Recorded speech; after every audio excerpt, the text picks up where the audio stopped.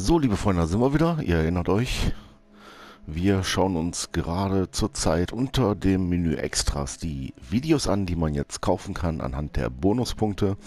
Und da kommen wir jetzt auch direkt zum nächsten. Triff Kara, Marcus and Connor. Kaufen, ja.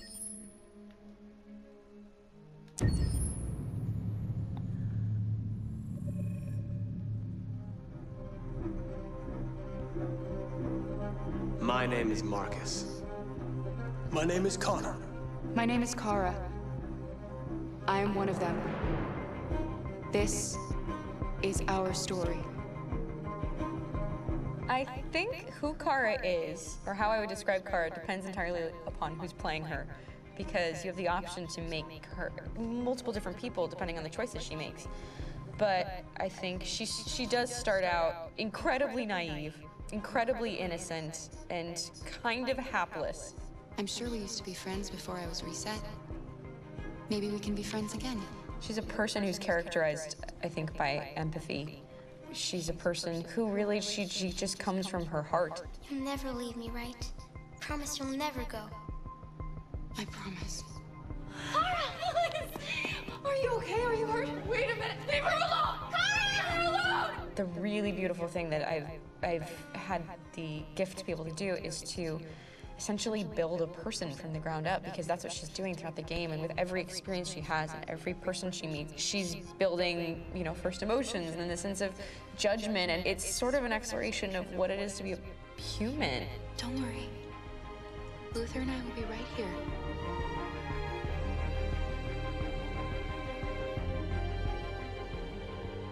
David and the creators have painted a really intriguing and engaging picture of a near future where we rely upon androids for a lot of our service class business, the class that serves us, that helps us, that handles our baristas and our drivers and our housemaids. And what is humanity, where we tap into it, how and why we treat each other the way that we do. And my character Marcus has a really intriguing journey, becoming deviant, realizing that he actually has feelings and human qualities inside of him, and it's a really incredible ascension into becoming fully realized and coming to terms with what you actually deserve better than this in life. And not only do you want it for yourself, but you want it for your peers. We've come here to demonstrate peacefully and to tell humans that we are also living beings. All we want is to live free. You know what? This thing, Dad, is not your son. It's a fucking machine! I think that a group that feels marginalized, feels disenfranchised, feels like they deserve and have earned access to themselves and the environment around them, and are trying to figure out a way to articulate how to get freedom. Connor is analytical. Connor takes things literally. He starts in the beginning place where he's very mechanical. He feels nothing inside, of course, and it's all just a system, a protocol that he's executing to get whatever he wants to happen, which is help humans stop deviants and to find the link between deviant androids. You were designed to serve humans, not kill them. What was I designed to be? Their slave? Their toy? Just say, I killed him. Is it that hard to say? Stop it! Stop! But of course, over the course of the story, and depending on the player's choices, Connor can grow in many different ways. He can deviate from that procedure or not. A moment of truth, Hank. Am I a living being? Or just a machine?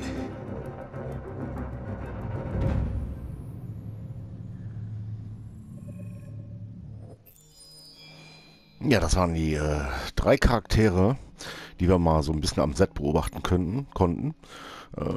Echt interessant, und ich finde, die Technik ist einmalig. Dann haben wir Detroit, eine interaktive Geschichte. Schauen wir mal rein. Ja. Und viel Spaß.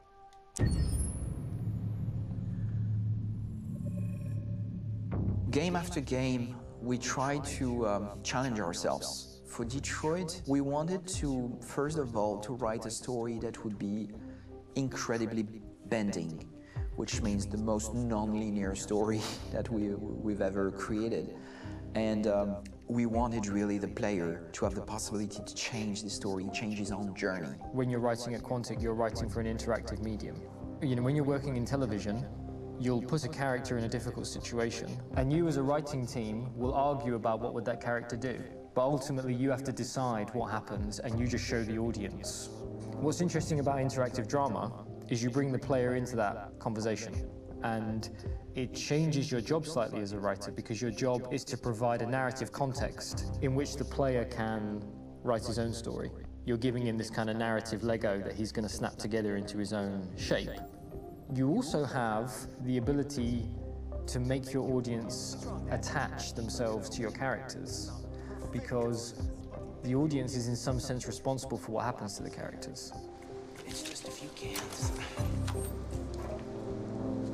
Come on, let's go. We have some cash now. You used me to steal that money. How could you do that? I trusted you. What is a bit specific about this scripts is how large they are. If you take a film script, there are about 100 pages. But here we have to deal with a script that is between 4,000 and 5,000 pages. Everything becomes bigger because we don't just tell one story, but we tell all the possible stories that can be told within this narrative space. On Act 3, our final act, we have around 1,000 different scenarios, and every one of those scenarios has to be as interesting, as passionate, as strong, and as emotional for the player. We want every action that the player does, every interaction that is available to serve in telling the story, and help the player understand who his character is, and build that character moment to moment.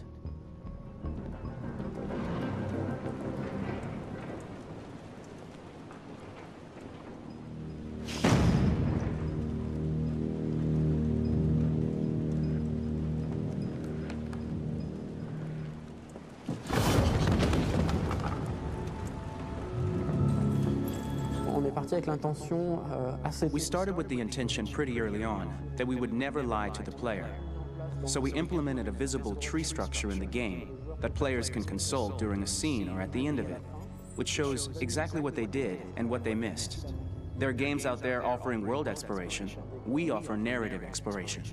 You know, keeping control of such a wide and large story is a huge challenge. So same thing when you shoot with actors, because you will need to shoot many different versions of each dialogue, of each scene. For actors, it's a huge challenge. Because of the style of the game, you have so many different ways that the character can go. Every decision, it's what I call kind of choose your own adventure. Like every decision that the player makes, it's going to open up 40 more pages of material and experience that ties in, which means as a performer, you have to try to continue to make things feel real that the player might not ever see, but also that in performance it's not always connected to a previous act. It's grueling, it's hard work, but it's a great team and I enjoy doing it. I was really frustrated, until I got to this point where I kind of was able to step outside of my own experience and even in a lot of ways my own process and be able to step outside of that and okay, this is something new, what do you need? How do I meet you there? How do I give you what you need and still feel like I'm doing what's right? And once I did that, then all of a sudden it got really fun. It was much freer and having to approach it in a new way and think about the player and think about how it serves them and what I'm doing for them or what I'm letting them into. It's really, I think, helped me grow in general. Remember, there's nothing on the left, that's all, so it's probably all there. And then make her come first, close, but I think you would go first to check that it's safe. Okay, sure.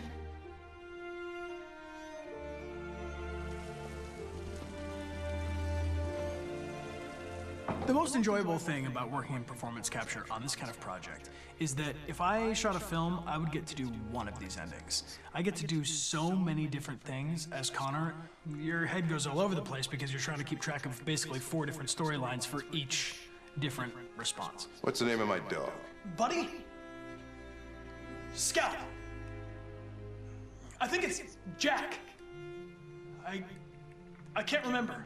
So I worked with physicality a lot because it was a good way to anchor myself in these different rings of the tree. As the story grows out, I know where that is physically in my body, and then I can switch more continually on set, and it'll be entirely up to the player to determine what order those things come out and what they look like from a distance, like if you're playing through it, the culmination of all of that will be their version of Connor. I'm faster than you, and I don't feel pain. You don't stand a chance against me. Listen, asshole. If it was up to me, I'd throw the lot of you in a dumpster and light a match to it. Tourner les scènes d'action à... Shooting action scenes at Quantic Dream is a real challenge, because these are scenes where the storytelling has to continue.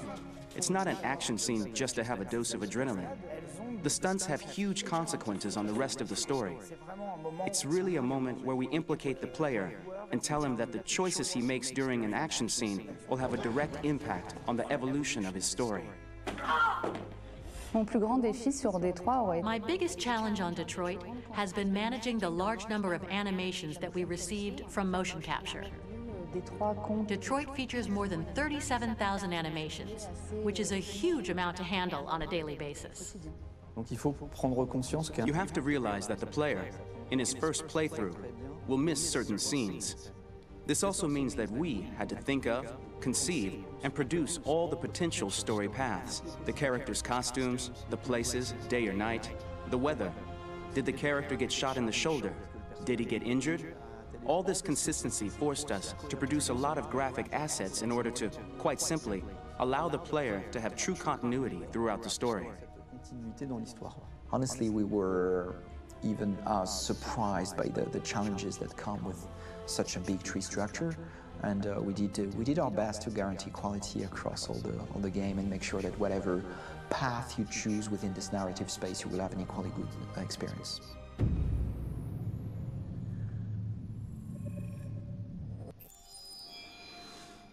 Wahnsinn, was da für ein Aufwand hintersteckt. Aber ich meine, das Resultat haben wir ja gesehen. Es ist der Wahnsinn.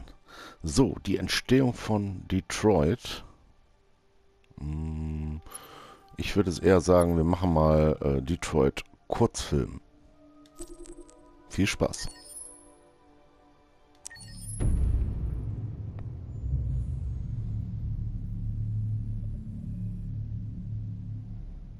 For starters, what should I call you? I'm Chloe. And you, what's your name? Oh, John. My name is John. Delighted to meet you, John. Could you tell us a little about yourself and what you can do, Chloe? Of course. I'm the first personal assistant built by CyberLife. I take care of most everyday tasks like cooking, housework, or managing your appointments, for example. And I understand you're the first android to have passed the Turing test. Could you tell us a little more about that? I really didn't do much, you know. I just spoke with a few humans to see if they could tell the difference between me and a real person. It was a really interesting experience. But this is the first time in history that man has created a machine more intelligent than himself. I gather your brain can perform several billion operations per second, is that right? Absolutely, but I only exist thanks to the intelligence of the humans who designed me. And you know, they have something I could never have. Really? And what's that? A soul.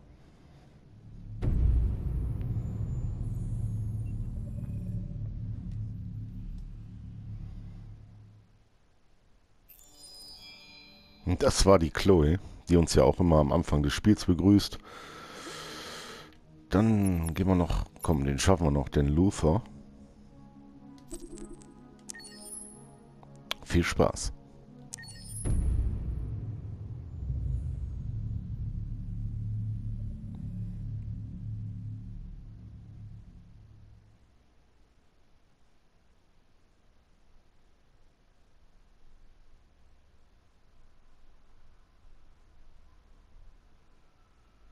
Hold on, just a little while longer. Hold on, just a little while longer. Hold on, just a little while longer. Everything will be alright. Everything will be alright. Fight on. Just a little while longer, fight on. Just a little while longer, fight on. Just a little while longer, everything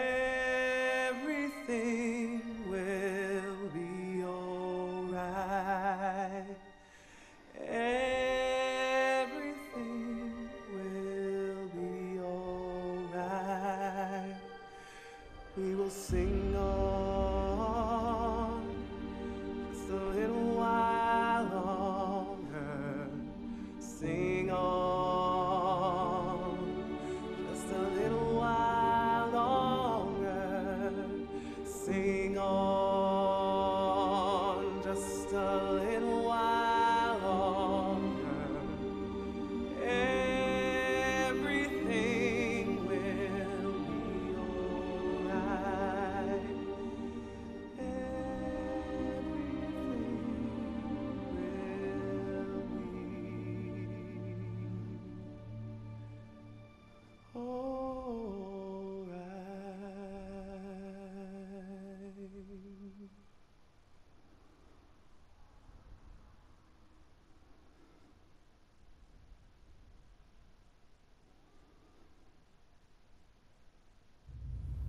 Cool gemacht. Geil.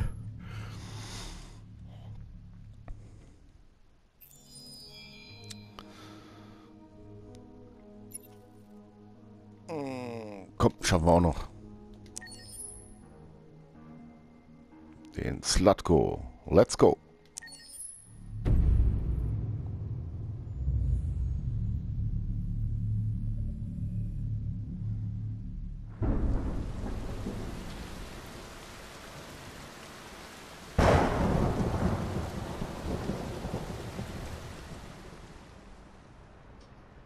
Rock-a-bye baby in the treetop.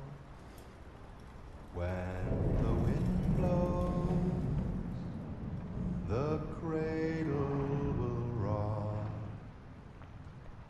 When the bough breaks, the cradle will fall.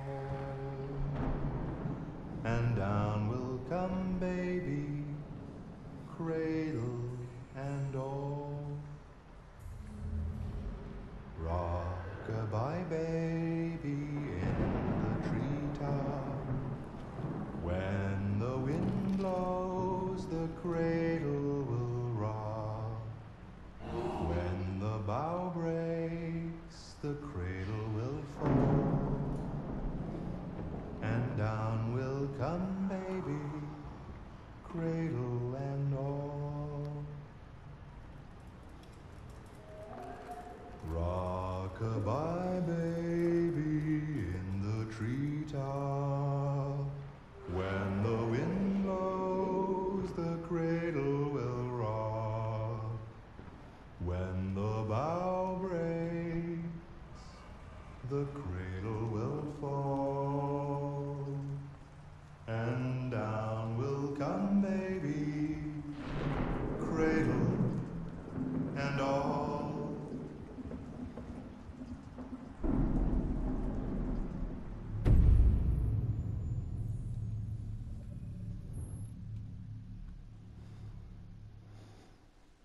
Also der in der Badewanne. Ich habe mich die ganze Zeit gefragt, wer singt denn da? Da war es der in der Badewanne. Ja gut, kann man machen. So, dann den schaffen wir auch noch. Kemski, komm, komm. Viel Spaß.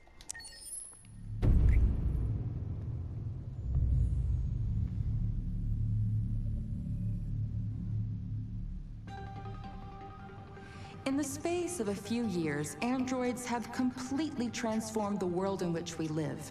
By letting androids into our homes and factories, the CyberLife company has made them everyday technology. The founder of CyberLife, Elijah Kamsky, is a very discreet man.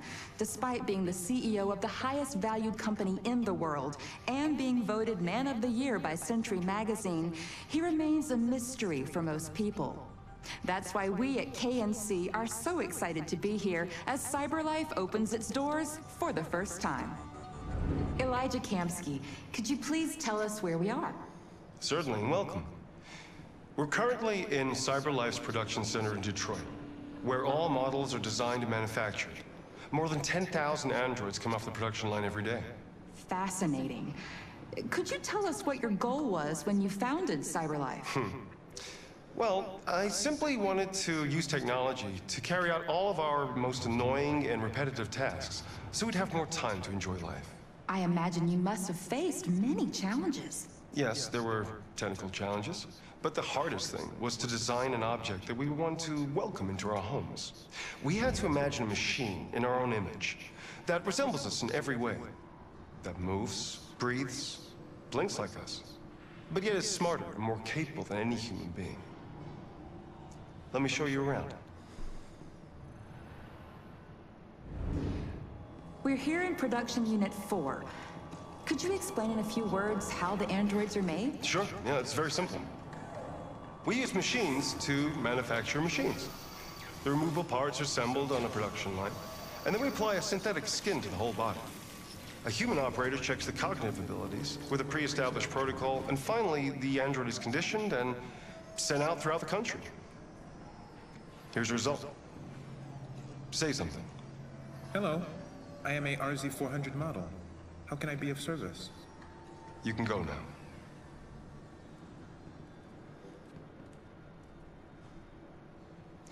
Our androids are already replacing humans in many fields. For example, they represent more than 80% of all university professors and 63% of all medical staff.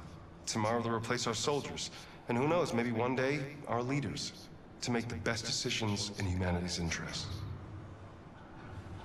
Come on. Replacing humans with machines has led to record unemployment of 28%. What do you think about the situation? Okay.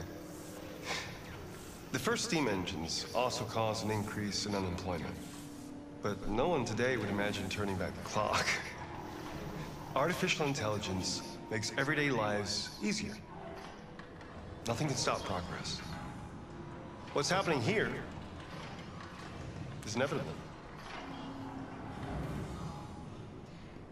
These days, more and more people choose to live with an android rather than another human being. Does this development worry you?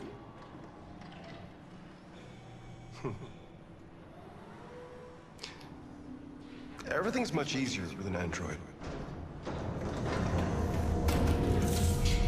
They obey your orders without ever complaining. They can cook, discuss philosophy with you, have intimate relationships according to your desires. They never say no. Obviously, they are the perfect partner. Everyone deserves happiness. Why deprive yourself of so-called moral reasons when a machine can make you happy? Many science fiction books tell the story of how machines become more intelligent than us and end up confronting us. Aren't you worried about that possibility?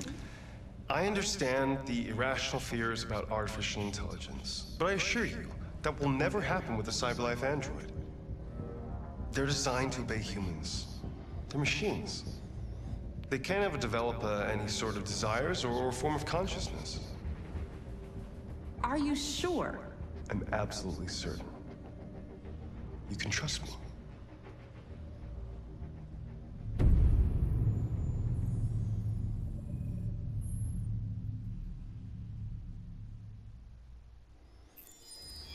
Ja, liebe Freunde, das war's dann erstmal für jetzt. Aber ihr habt ja die Möglichkeit, einfach zum nächsten Video zu springen, was dann auch das letzte Video sein wird.